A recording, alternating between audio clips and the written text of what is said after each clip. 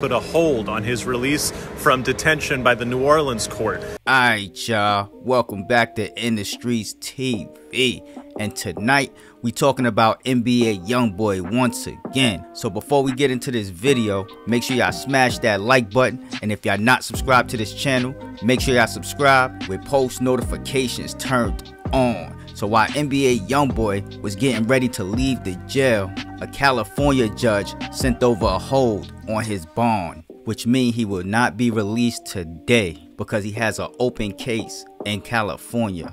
NBA Youngboy update. It's looking like he might not get out after all. There is a second criminal case that has been opened up against him in the state of California. The U.S. Attorney's Office in the state of California has put a hold on his release from detention by the New Orleans court. Okay, so what's going on here?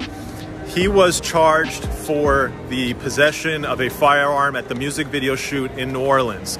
He got arrested for that in California. When he got arrested in California, they found in his Maybach truck a handgun.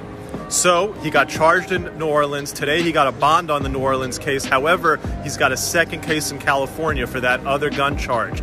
Now that California case is still open, and the California U.S. Attorney's Office has asked that a hold be placed on his detention.